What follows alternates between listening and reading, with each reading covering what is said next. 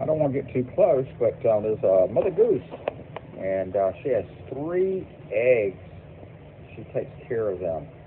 She stays pretty close to those eggs to protect them. There's a sign right here at National Health Care that says, do not disturb mother goose. So we're not going to get too close. But you know, God is always with us. God protects us. We are His children. And He protects us and watches over us even more than this mother goose takes care of her children.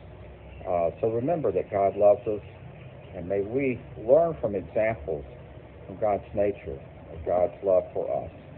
So be well and be safe. Amen.